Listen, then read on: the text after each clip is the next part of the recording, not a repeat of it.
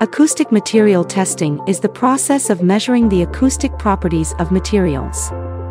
This is done to understand how sound waves interact with the material and to determine how the material will perform in a noise control application. There are a number of challenges associated with acoustic material testing. These challenges include: the acoustic properties of materials can vary depending on the frequency of the sound, the thickness of the material, and the surface roughness of the material. Acoustic material testing can be time-consuming and expensive. The test environment must be carefully controlled to avoid interference from external noise. The interpretation of test results can be difficult, especially for complex materials.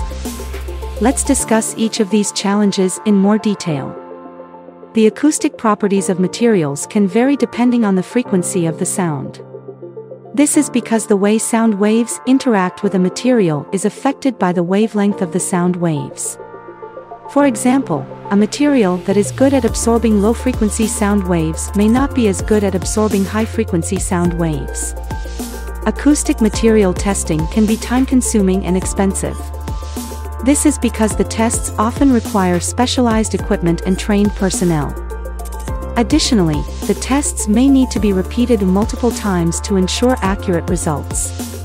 The test environment must be carefully controlled to avoid interference from external noise. This is because even a small amount of external noise can distort the test results. The test environment should be isolated from sources of noise, such as machinery, traffic, or wind. The interpretation of test results can be difficult, especially for complex materials. This is because the acoustic properties of materials can be affected by a variety of factors, such as the material's composition, structure, and surface finish. Despite the challenges, acoustic material testing is an important tool for noise control and other applications.